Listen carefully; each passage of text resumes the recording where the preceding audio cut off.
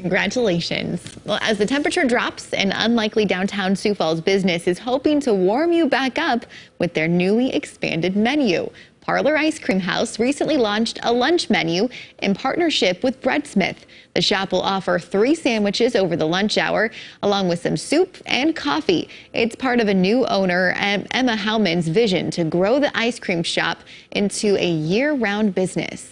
We definitely saw it as an opportunity to first expand into coffee, then sandwiches, then soups, and offering caterings, just because we didn't want it to be seen as Parlour was kind of just going to be closed for the winter. Hey, ice cream is still good in the winter. No matter what. Digital reporter Jasmine Jackson spoke with the young business owner about the new changes the shop is making and what customers can expect. It's with a KELOLAND.com original, online now.